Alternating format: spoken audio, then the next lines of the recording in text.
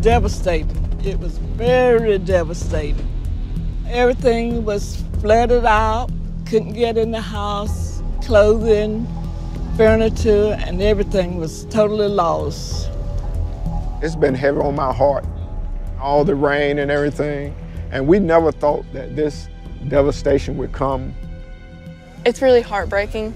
They don't even know if they're still going to be able to live in their house afterwards.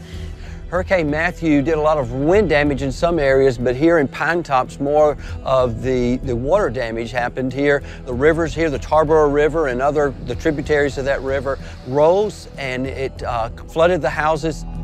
My heart goes out to all the people, all the friends and family that lost everything.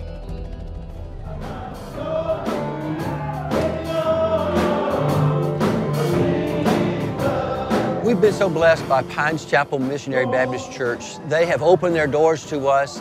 They are allowing us to use their facilities as our base of operations. We couldn't do what we do were it not for these host churches. And then in turn, we can be a blessing to these people who have been affected by Hurricane Matthew.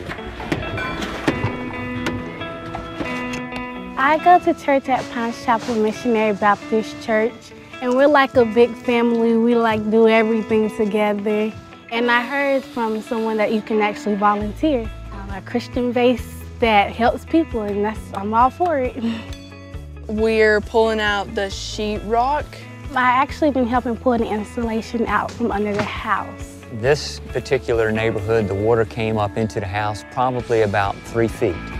My brother lives here. James Horn lives here. He's been here probably 40+ years. I left everything. I didn't take nothing with me but my medicine. I thought it would just be overnight. They're doing a great job. They're taking everything out, gutting it out, cleaning it out. I really thank them. My name is Felton Dickens, Jr. I grew up here. This is the first time I volunteered, so I had no clue that I would be working on one of my mentors' house next door where I was raised. And it's a blessing to my soul to be able to come and help James Horn get his house back together so he can move back in. All these years he's been a blessing and inspired me that I can come back and give this little bit of effort to help him get back in his house. It's a true blessing.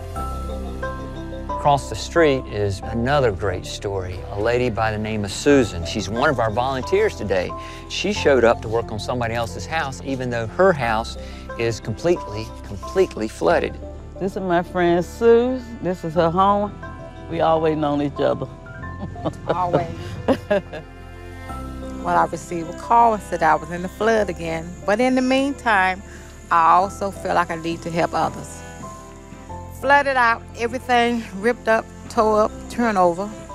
We think it's a sad situation, but for some people, it's gonna be better. Their home gonna be better than what they had before. You know, when things happen, people get sad, but we don't know why God does the thing that He do. Until the end, you'll realize sometimes to uplift somebody.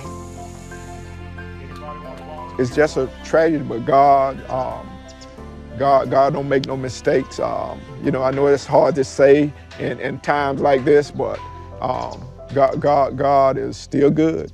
He's still good.